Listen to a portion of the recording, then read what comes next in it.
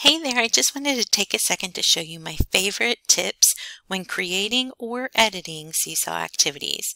So tip number one, if you've got a template where students need to type in something, whether it's, a random letter here or even a word or whatever it might be, go ahead and set up the text box for them so that they don't have to come here and click this and resize it and whatnot.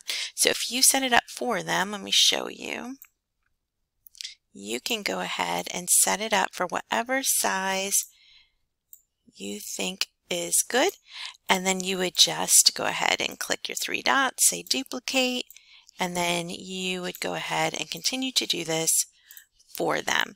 That way when they come to the activity, the only thing they have to do is double tap inside of a box in order to type the letter. They don't have to click this and resize. So that's tip number one. Tip number two, let me get rid of these. Tip number two is if you want them to drag and drop something versus type it themselves. I'm going to go ahead and put it over here. Go ahead and set up the size, type what it is you want them to have typed, then move it over, hit your three dots and say duplicate, because I notice here it also needs a U. So you're going to need more than one U. So I'm going to go ahead and duplicate it a few times so you get the idea. And then I'm going to come here and I'm going to lock the size because I don't want them to be able to resize it when they are dragging it. I want it to stay so that it fits perfectly.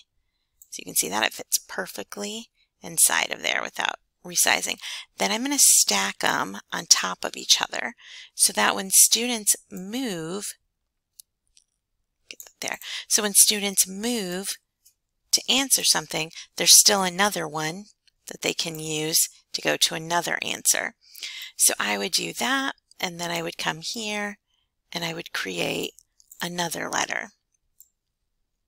Again, I want to put it right in there so I make sure it's the right size. This time I need some A's. So I'll go ahead and move it over here. I'll hit my three dots, say duplicate. I'll do that a few times.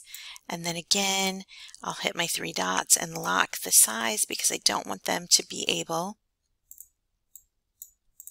to change it. And then again, I will stack them.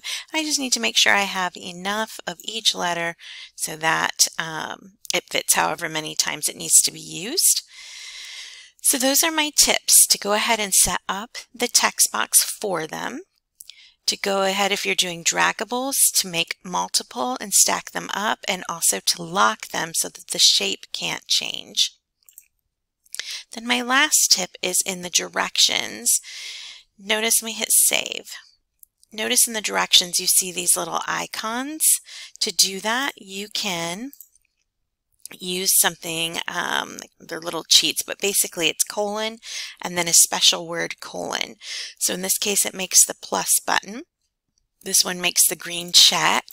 This one is the move tool where students will click on it to drag and drop items. This one is the text box tool. Of course, I think you should set the text boxes up for them, but if you wanted them to create their own text box, that's the cheat for that image. Let me hit save and I'll show you. So there's those images. Okay? And then finally, if you are, move this down so you can see better.